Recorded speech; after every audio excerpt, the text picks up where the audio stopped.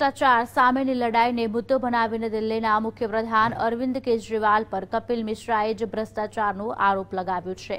ત્યારે દિલ્હીમાં આપમાં જોવા મળતા ઘમાસાણ પર ગુજરાત પ્રદેશના આમ આદમી પાર્ટીના નેતા કનુ કલસારિયાએ પ્રતિક્રિયા આપી હતી। તેમજ કેજરીવાલ પર લગાવેલા આક્ષેપોને પાયાવિહોણા ગણાવ્યા હતા। આજકાલ ભલે જે રીતે એના ઉપર ભાજપ અને જે બધા એક પ્રકારે એને બદનામ કરવાનું જે પેલું થયું છે અને જે પ્રમાણે પંજાબ અને દિલ્હીની એમસીડીના પરિણામો એના કારણે એ લોકોને એક મોકો મળ્યો હોય કદાચ એની સામે આંગળી ચીંધવાનો, પણ ભ્રષ્ટાચાર માટે તો કદી એની સામે કોઈ આંગળી ચીંધી ના શકે અને એ તો સમય બતાવશે। પણ આ પાયા વગરના આક્ષેપો